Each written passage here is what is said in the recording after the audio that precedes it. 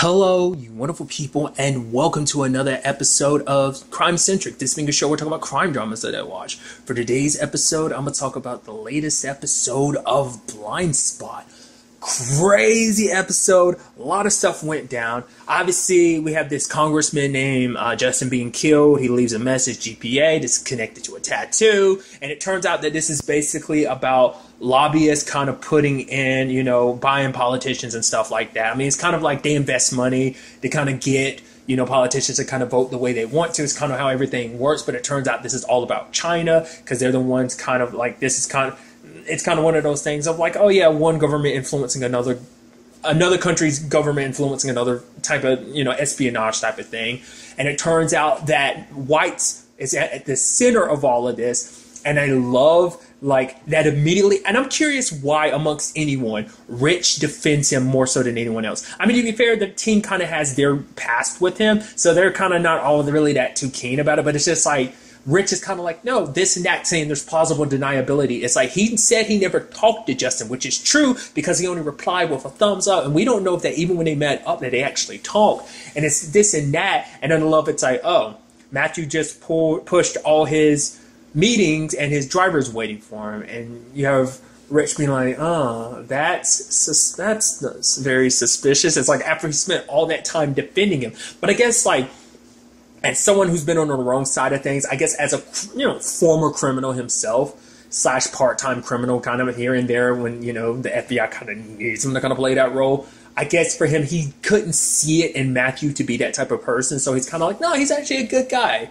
Which, once again, I bring it up. Matthew's kind of been a douchebag in the past. Like, he's kind of manipulative, especially when it comes to this team. That's even an element that comes up in the episode. It's like I'll get to it soon enough. But I bring it up yet again. I love Whites this season. He's so good. They're bringing new flair to his character like never before. Like, he has comedic elements to him. He's kind of got like a little bit of a Rich.com vibe to it. Like obviously the other directors have kind of like, especially Hertz kind of had her own like, quirkiness to her. And then it's kind of like, but she was very serious. And it's like Whites has a serious side, but it also seems like he has a spineless side, but he also has a comedic side. It's like, there's a lot of layers to his character that we never got to witness before because all we got was douchebag, always trying to find some way to manipulate people to kind of further his own career. But now we're kind of seeing different sides of him because he's trying to look out for Frank, who is played by Mario Van Peebles, which is pretty dope. Because it's like, it's him looking out for a friend, which is like, it's hard to believe he actually has friends. He seems like the type of person that would just kind of sink people just so he can, better himself. But at the same time, it's like, I love it, like when it's all said and done. There's a lot going on. I'm all over the place, so I do apologize. I love it when everyone's kind of figuring everything out. Jane and Kurt walk in, and Patterson and Rich are like, okay, we figured it out. Well, we figured something out, too, behind all of this. It's like, you go first. It's like, no, you go first. And Rich is like, no. We always go first. You go first. And Jane's like, somebody needs to go first. It's like, okay, we believe China's behind this. And they're like, oh. And then, like, Kurt was like, oh, that's what we figured out, too. It's like, yeah, right, sure. And then they point out how they figured out. It's like, wow, how did we miss that? And then Rich is like, oh, don't worry about it, Patterson. Like, you shouldn't blame yourself. And she's like, no, I don't. I blame us for missing this obvious thing in front of us. I thought that was kind of pretty neat. And then also, when it's all said and done, White comes in. He's like, stop what you're doing. And they're like, come on, dude. And Rich is like, I literally have been defending you all day. He's like, what are you talking about? Wait, what are you doing? He's like, actually, we're looking into this whole situation. And he's like, oh, actually, I'm doing the same thing. We're all kind of working on the same case. Okay, I'm going to tell you guys the truth. The fact of the matter is, I think China's behind this. And Jane is like, we already know. And he's like, well, that kind of deflates everything because he came in thinking like, boom, boom, boom. I got everything set up. And it's like, oh, yeah, so it turns out, nope. He kind of got shortchanged on that. It's like, I felt so bad for him. He came in there being like, yeah, I came in with the linchpin to figuring all this out. And it's like, oh, they already figured it out before me. And he's like, I literally drove all the way out there Westchester for nothing. I even love it later on because like, okay, we got to go set up a protective custody for Frank. And it's like, man, I'm having to drive to Westchester for a second time today, like twice in a day. I just love that he's complaining about that. It's so good. But you gotta admit, even being kind of as goofy and wild as he is, he's actually not completely an idiot because he figured the whole Frank situation out. Like, oh, I know you're the one actually behind all this because of the Ty situation. Because at first it's like, oh man, like he did some shady stuff. There's the whole underage thing. I'm like, oh, come on, dude. And, even White's is kind of like, yeah, I know he's kind of done some deplorable things. I don't agree with everything, but because even, like, Reed is like, that was your mentor? It's like, guy's kind of a scumbag. He's like, you think I agree with everything that he's done? But the fact of the matter is, he's like, I just kept trying to get him talking, but you're doing that whole bad cop thing. It's like, come on, keep doing it, though. Like, I was, it's kind of warming up to me a little bit. It's like, you're such a goofball, I love it. But it's like, it took one little key detail, the tie that Frank was wearing in that photo that kind of unraveled everything and made Matthew figure it out. It's like, and even Frank was like, you're actually too smart for politics, and tried to put a gun on him until Reed came and knocked him out. And he's like, what was it like? God, that was so close. And Reed's like, I'm sorry, I ran out of bullets and stuff like that. So I love that. Then there's a whole situation of Matthew apologizing and stuff like that, and he's like, I'm not going to hold it against you guys. I mean, to be fair, it kind of sucks a little bit that you guys thought I was part of this conspiracy and everything like that, but he's like, I'm not going to get angry, I'm not going to get mad, I'm not going to yell. So he's like, I'm gonna just let it all go. It's like, we are a team, and it's like, yeah, we've had, like I was bringing up earlier, it's like, we have had our differences. The fact of the matter is, it's kind of like, I forgot how he exactly put it, but it was basically, it's like our history of, like, just having the way we have. It's kind of like, we all kind of have our little history together, so it kind of works out just like, hey, it plays a part in our story as a team, essentially making comparison between them. It's like, he made comparisons between himself and LeBron, because he's like, us working together, it's like LeBron and the Lakers. LeBron was dunking all over the Lakers, but now they've come together, and now they're going to do great things together. And I went, whoa, who's LeBron in the situation? He's like, whoa, why are you looking like that? It's like, I'm LeBron. Like, why? If not me, who's LeBron? It's like, no, Patterson's LeBron. He's like, what? Patterson's good at a job, but I'm LeBron in this situation. I'm like, this conversation is happening, and it's like, no matter what, I'm gonna have each of you guys' backs, which is so interesting because that's immediately right before he throws Reed under the bus to that CIA lady, which, like, obviously going back to it, that whole situation, I'm like, that sucks, because of, like, I already knew she was gonna throw, like, she was aiming for Reed the moment she was like, oh yeah, honesty, protects us. I'm like, the moment she said that and the look on her face and everything, I was like, that moment I was like, Reed just got screwed over. She's going to use that against Reed. I mean, all that, like, you're going to blame him for something like that. Someone who's a former teammate, I guess, under these circumstances, it's like her doing what she's doing. The fact of the matter is, you should have cut ties with her completely. He didn't want anyone to die, especially under that circumstance about her.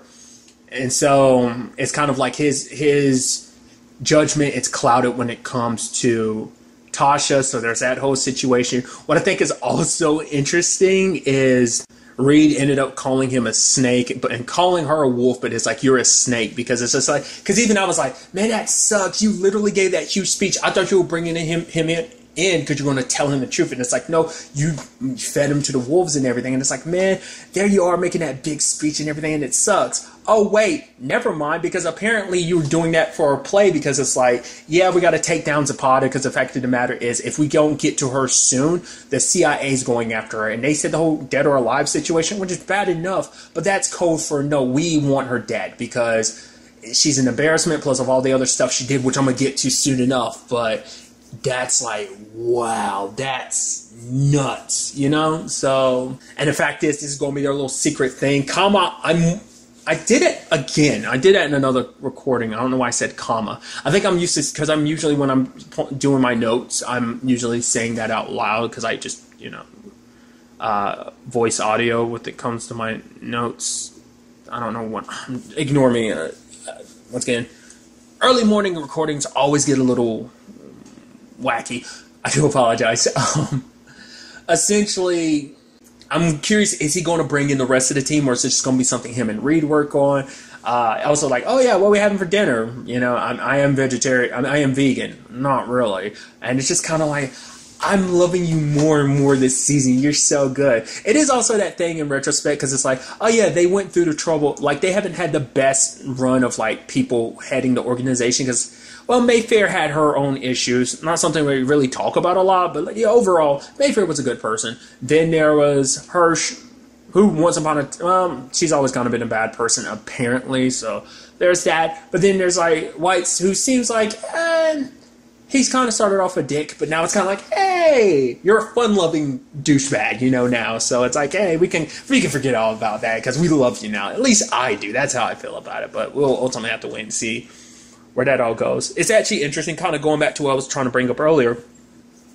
It turns out there was validity to the whole, oh yeah, Claudia is actually MI6, not less she quit MI6 to kind of work with Madeline, but it did seem like she was legitimately undercover. So what Tasha found about her was legit, which begs the question, I don't like it. I can bring that up again. I don't feel like Tasha is able to accomplish all this on her own. She's got to have some, government help. So was her and Claudia working with MI6? Did she go work for British spies? Did they kind of draft her unbeknownst to everyone, including the CIA, or what? Because remember, there was that dude she was running from that one episode, and we never cut back to explain what that was about. I guess maybe that was her doing something for Madeline that episode that just kind of didn't work out, but it's kind of oh, never mind, we're moving past that. I don't know. It's just, that was completely overlooked. So not unless that's something that needs deeper explanation. So it's like I said, not unless Zapata is actually working for MI6 or something. But that's why I was kind of would they really hire you? I mean, especially because you're a burned spy. I feel like no one would want to touch you. And even if you weren't a burned spy, you were a former CIA, I feel like that'd put a little asterisk beside you, be we probably won't mess with you. That's what I'm kind of thinking. So, but the fact that she just killed an undercover cop, I mean, it was meant to save her own, what's the word I'm looking for? Cover, which begs the question of did she kind of fake that in some shape or form? It has this whole Claudia thing been something of oh yeah, they have been working together, they have prior knowledge to each other, hence why she was able to get Claudia's files like she did, or maybe just Tasha all on her own has all these connection and all this power and reach that we just don't know. I don't know, like I said, it just seems a little suspicious she's able to kind of get all this done. I feel like Tasha's never really had that much power before, and now all of a sudden she has it. That's why I'm there's something suspicious going on here.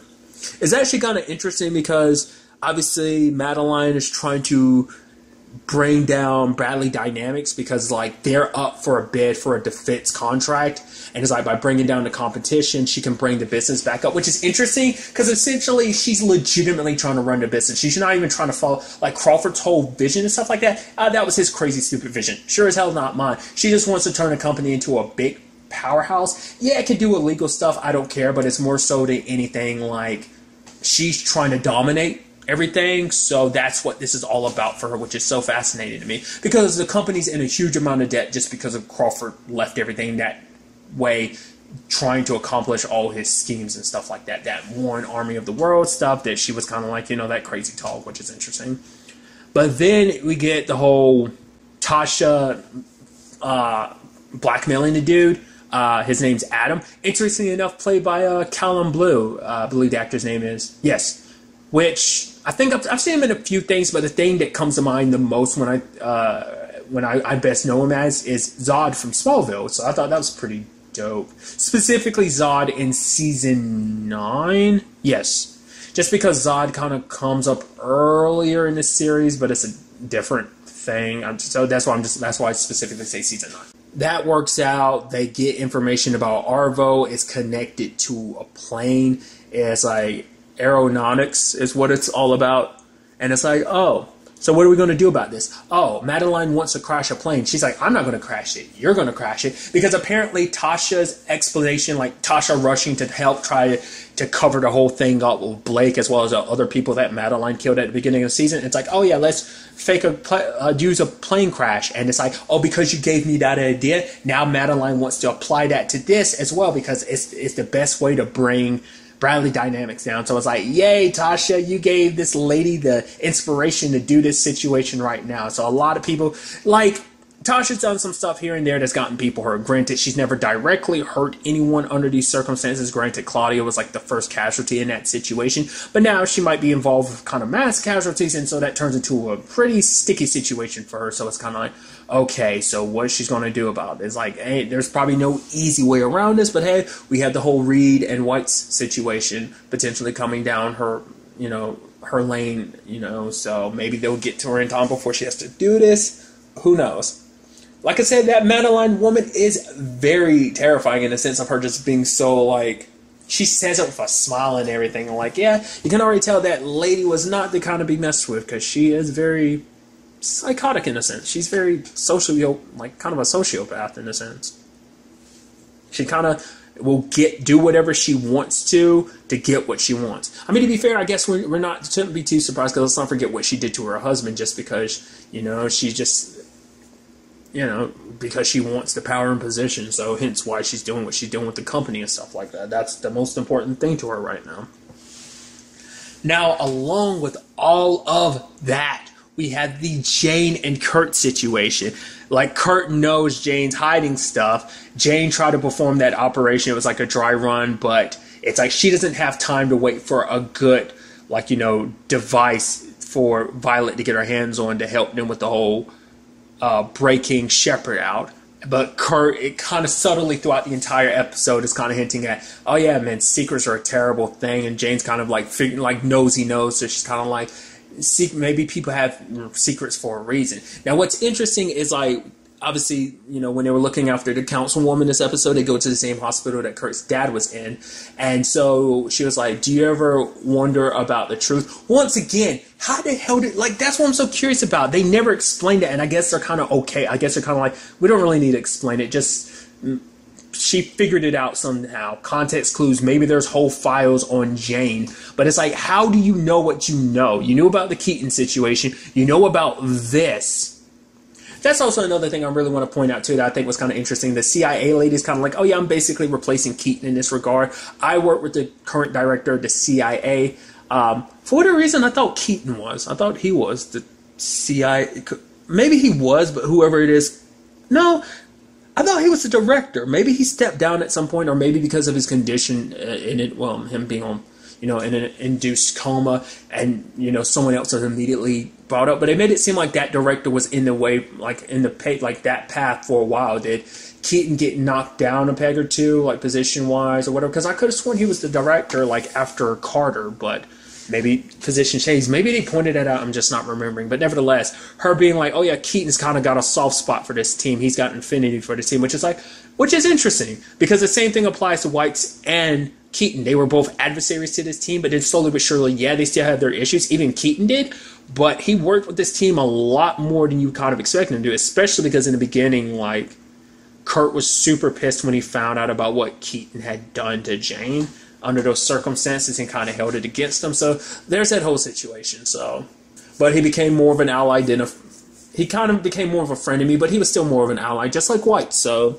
it's just kind of interesting, those dynamics kind of playing like that in comparison with the team. But getting back to it, it's a whole conversation of, if you could go back and not know the truth about your dad, would you like that? And Kurt's like, no, he would always prefer the truth, no matter how painful it is, because the truth is like, what's the truth? Because, and it's like, you know, she's kind of like, well, what about all the good times and stuff like that? For Kurt, he doesn't outright say this, but it's just because, well, it was all lies. Because these were good memories, moments he had with his dad, like after all those years of being the tension between them. It's like, oh yeah, all that was completely undone when it's found out. I just thought about that too. We haven't seen his sister, Sarah, right? To be fair, it's Jordana Spiro, who was in Ozark, because it just kind of flickered in my head. I was like, all right, yeah, I forgot she was in the show. I mean, she hasn't been around since season 2, when her and Reed were kind of dating, or was that only in season 1? I feel like she might have popped up a little bit in season 2. Because her and Reed breaking up was in season 1, wasn't it? I think it was. I don't remember. It's been a while. But it just kind of made me think about her, with the way Ozark is right now, I kind of feel like she's kind of exited the story potentially. Which, hey, that's spoilers. I do apologize. Most likely. Nevertheless, I didn't go into specifics, but nevertheless, I'm going off on tangents. But it's like, yeah, all of it was built on fake lies and deceit. So it's like any good that came from that was built on that. It was nothing but lies and deceit themselves. So Kurt does not like being lied to. To be fair, he's kind of had to handle a lot of lies. First about Jane, who she really was, having to deal with that, finding out about his dad. Like, it's a lot, you know, so he doesn't handle well with lies. And now he feels like Jane, the woman he loves, is lying to him. And it's like, okay, she's like, do you want to know the truth? That woman you get, because she goes, okay, I found some black market dealer. And I'm like, okay, you already know he knows about Violet, so you're using that in your cover story, which is like, pretty damn smart of you, Remy. Remy does not back down. So it's kind of like, she's helping me find a potential cure of black market. And it's like, Kurt's like, no, no, no.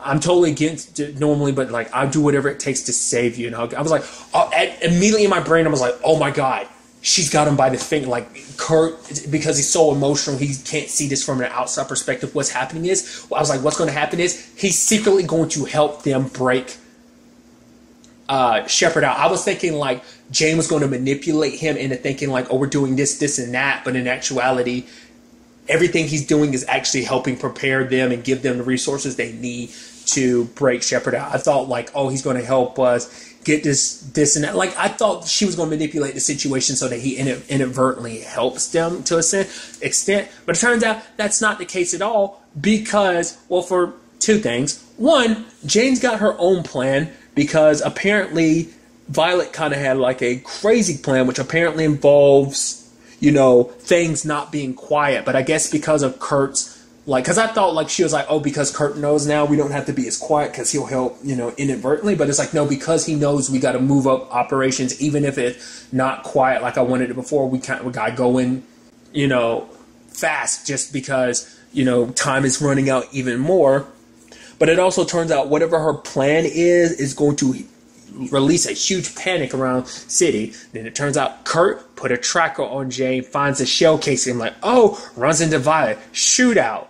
And it's like, Violet calls Jane, what's going on? She's about to leave, runs into Kurt. Kurt pulls out the gun. I'm like, yo, hard cut to end. I'm like, dude, best way to end that off on a cliffhanger.